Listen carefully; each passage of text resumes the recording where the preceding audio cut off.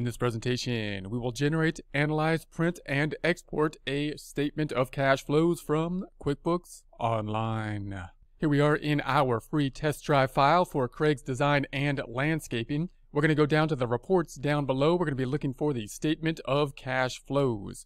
Now, the statement of cash flows probably isn't in the favorite reports because the two favorite reports that will be here all the time are going to be the balance sheet and the profit and loss. Those we would think of as the financial statement reports, the main reports, the principal reports, the primary reports, which pretty much all other reports will basically feed into. And the statement of cash flows, however, is also another primary report. It's part of the financial statements. Now, it's not as used as often as the profit and loss and the balance sheet when you're going back and forth with the data input, because basically it serves kind of a different function than the primary reports. In other words, remember that the balance sheet and the profit and loss will in essence have all the accounts that are active in the chart of accounts basically in it. So these are the two accounts that you're always going to want to go back and forth and say, okay, what was the effect on these two financial statements?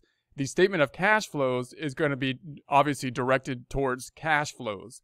And the reason for this is because you'll recall that the activity, the driving force on the balance sheet and the profit and loss as to when expenses and when revenue are recorded are on an accrual method, which is a great method for comparison purposes.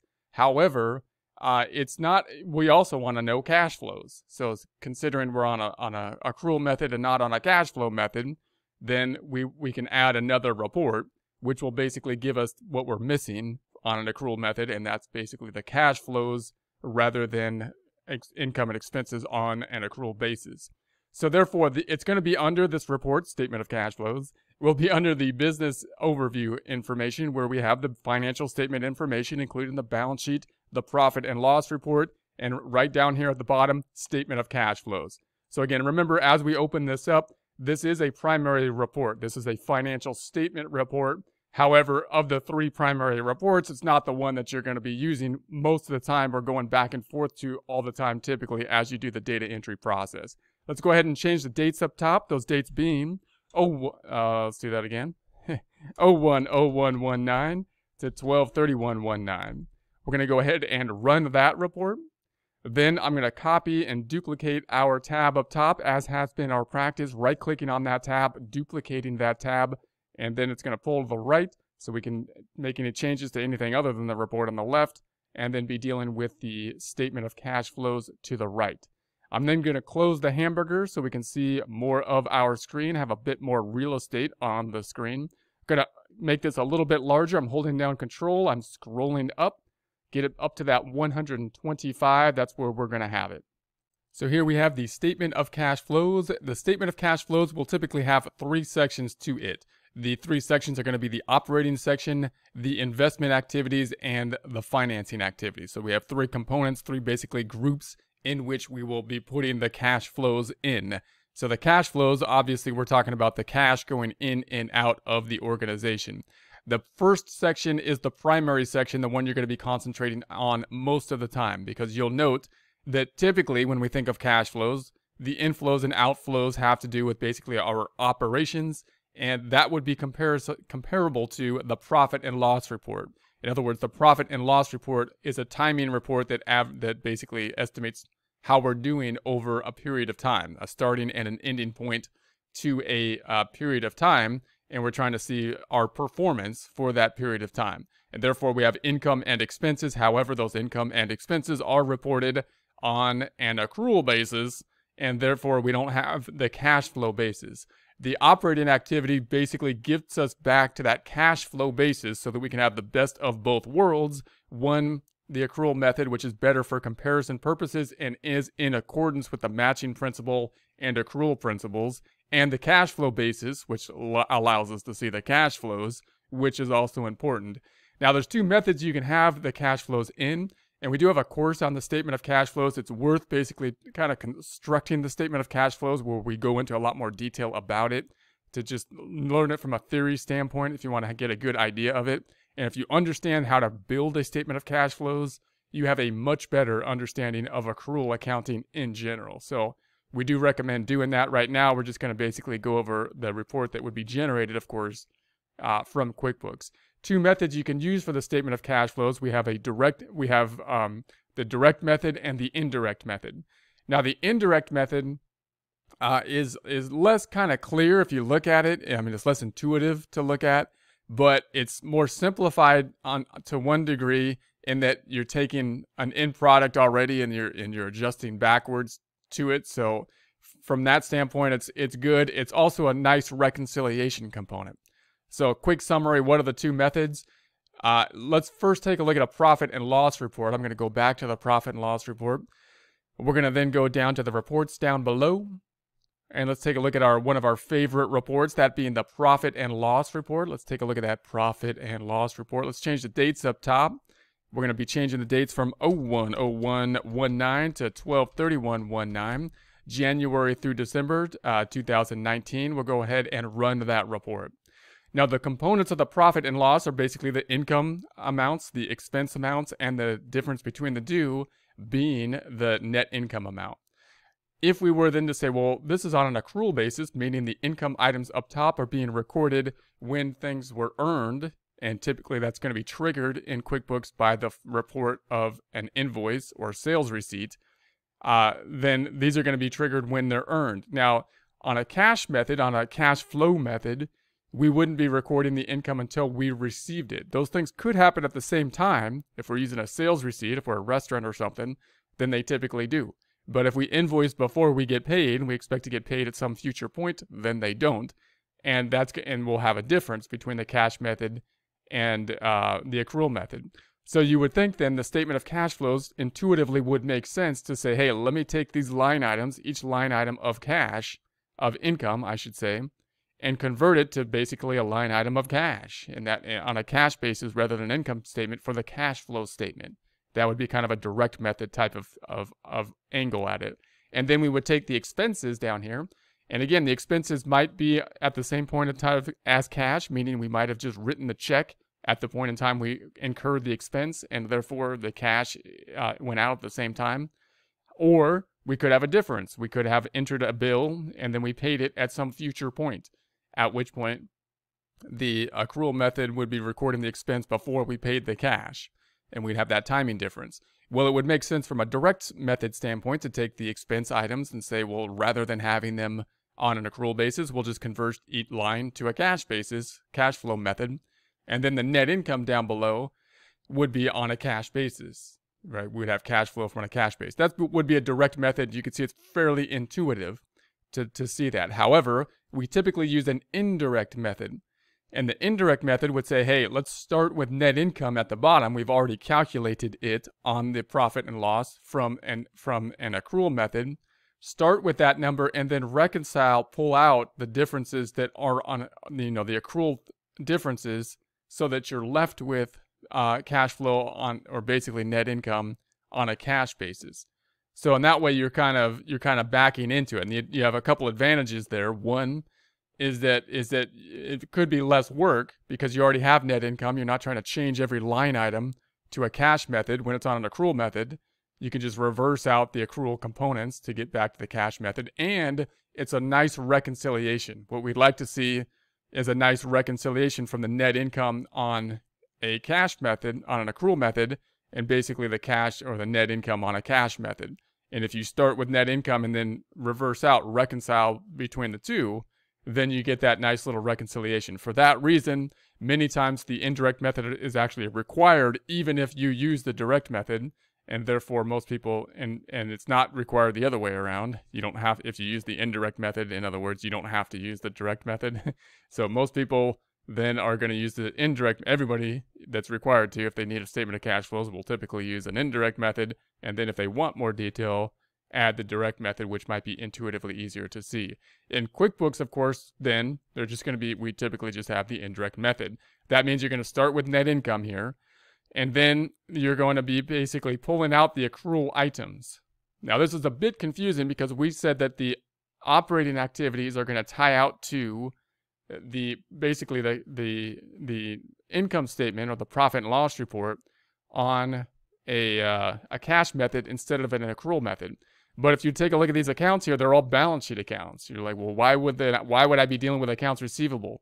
And why would I be dealing with accounts payable when I'm trying to convert net income statement account, not a balance sheet account, from an accrual method to a cash method? The reason is because the other side, basically, if you look at these accounts that are accrual accounts, what happens when you record something to accounts receivable? If you're increasing it, you debit accounts receivable and you credit income. So one's an income statement account. So in other words, when revenue goes up on an accrual basis, then the other side is an accounts receivable or balance sheet account.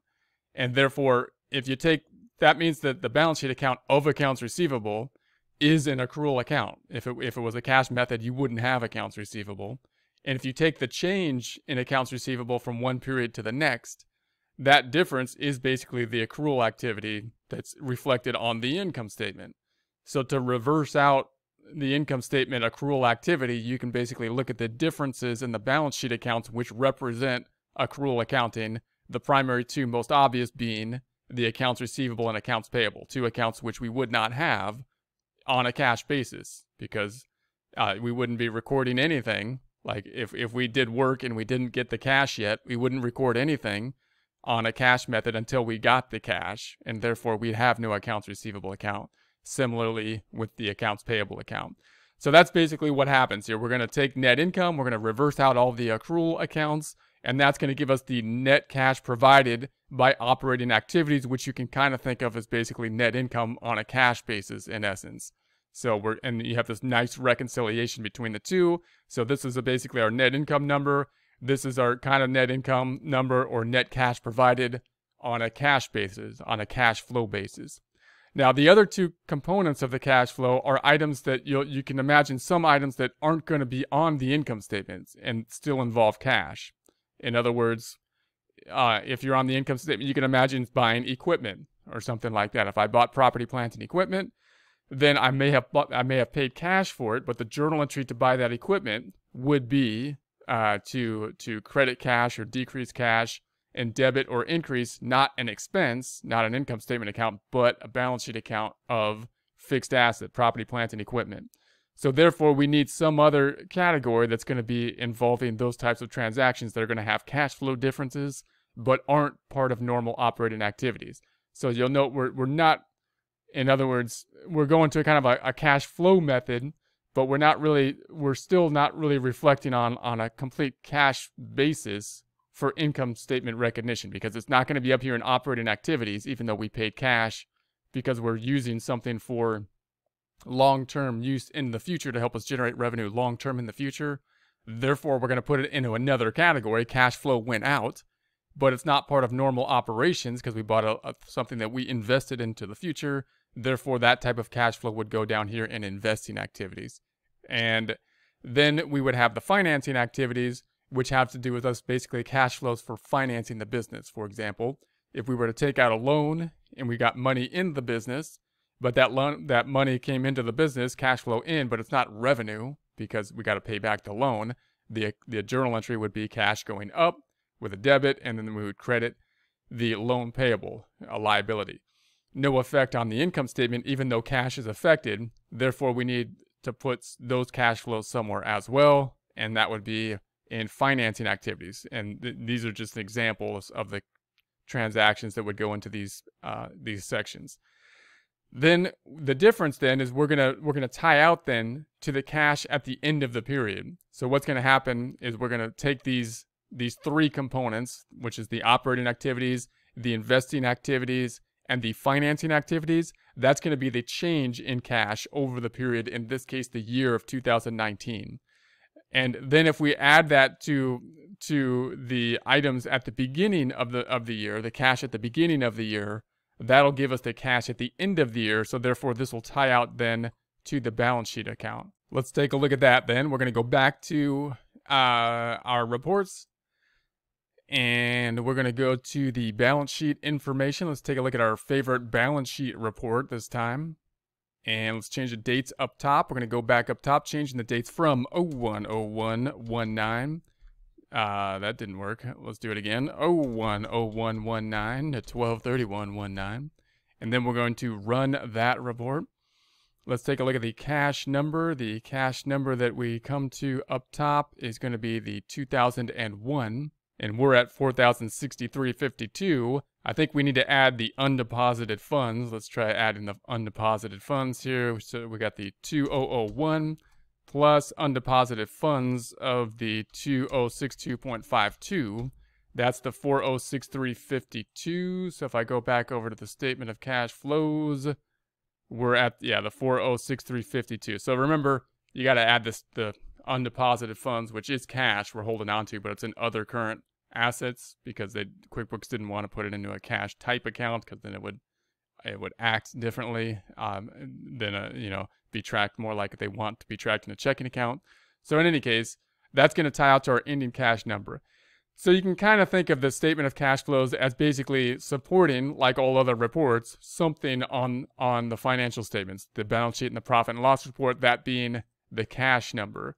But it's a little bit more complicated than that. The statement of cash flows is not just simply giving the detail to cash. It's really showing the activity by cash flow. So it's going to be, so that's why the statement of cash flows really is a financial statement report, one of the key financial statement reports.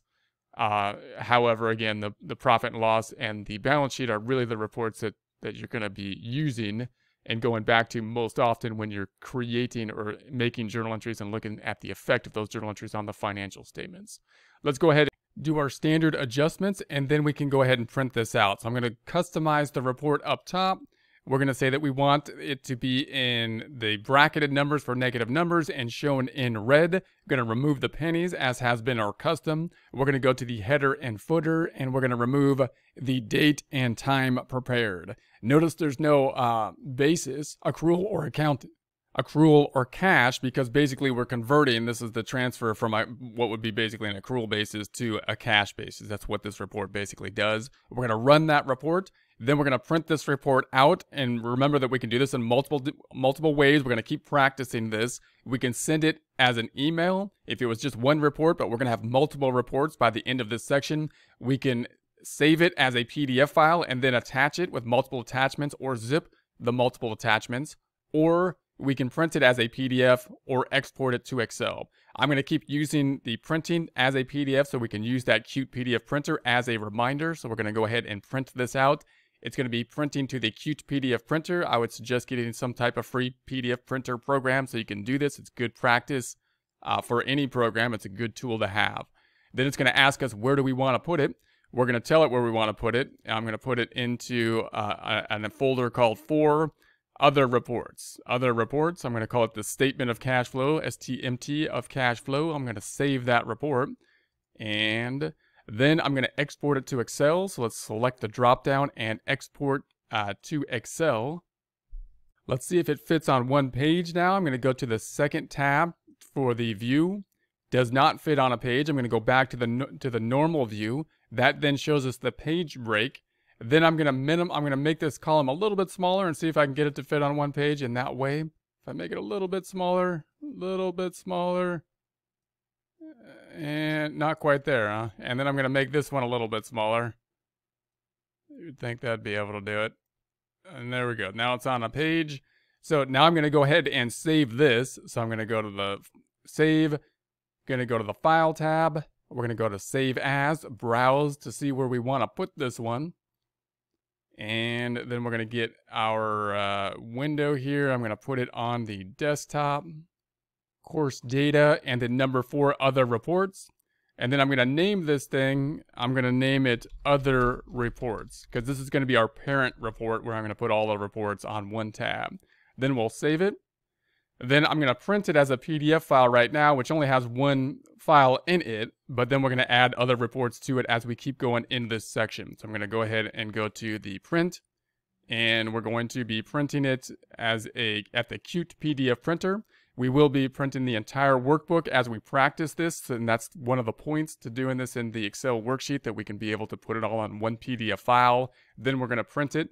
It's going to ask us where do we want to put it then. Once again, I'm going to keep it in the same spot, this time calling Other Reports, and then we'll continue adding to it as we add more other reports to this worksheet. Then I'm going to close this back out, and that looks good.